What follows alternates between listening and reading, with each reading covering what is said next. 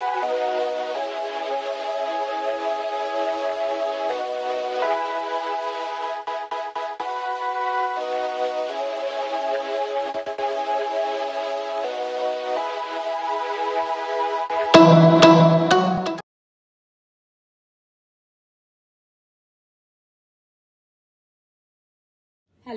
today we are here to discuss about coronary artery disease.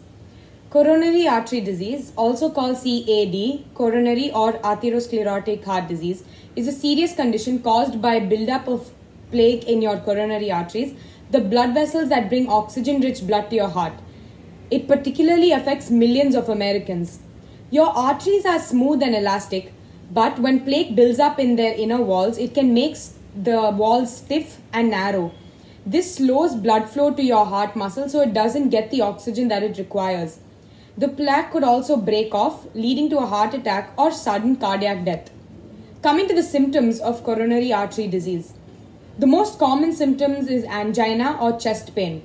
People describe angina as aching, burning, fullness, heaviness, numbness, pressure, squeezing, or a certain weakness or dizziness. You might mistake it for indigestion or heartburn. You usually feel angina in your chest, but you might feel it in your arms, back, jaw, neck, and shoulder regions as well. Symptoms are often subtler in women. Nausea, sweating, fatigue, or shortness of breath can join the typical pressure like chest pain. Other symptoms of CAD include faster palpitations, shortness of breath, sweating, and dizziness. Coming to the causes and development of CAD. Experts think CAD started with damage or injury to the inner layer of a coronary artery. This damage can even happen when you're a child. Plaque can start to collect along your blood vessel walls when you're young and build up as you get older. That buildup inflames those walls and raises your risk of blood clots and heart attacks. The plaque makes the inner walls of your blood vessels really sticky.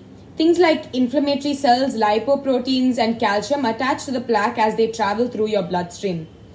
More of these materials build up along with cholesterol, and that pushes your artery walls out while making them narrower. Over time, a narrowed coronary artery may develop new blood vessels that go around the blockage to get blood to your heart muscle. But if you're pushing yourself or if you're stressed out, the new arteries may not be able to bring enough oxygen-rich blood to your heart. In some cases, when plaque breaks, a blood clot may block the blood supply to your heart muscle. This causes a heart attack. If a blood vessel to your brain is blocked, usually by a clot, you can have what is known as an ischemic stroke. If a blood vessel in your brain bursts, you might have a hemorrhagic stroke. These are usually brought on by high blood pressure.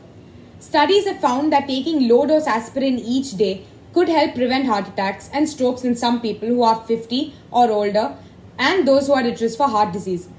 Talk to your doctor about whether you should take low-dose aspirin. Coming to the risk factors for coronary artery disease. Many things can make you more likely to have CAD. Some you can change and some you can't.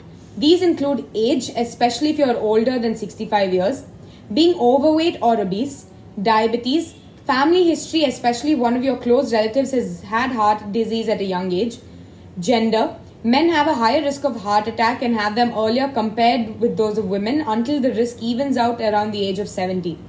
High blood pressure and high cholesterol are also major risk factors for CAD. High stress, lack of physical activity, race, especially the African American race that are at a higher risk than people of other races because they usually tend to have a higher blood pressure. Higher rates of obesity and diabetes in some Asian and Hispanic people may also put them at a higher rate of heart disease. Smoking and lastly an unhealthy diet are also major risk factors for CAD. An unhealthy diet includes a lot of food that has high saturated fat, trans fat, salt and sugar.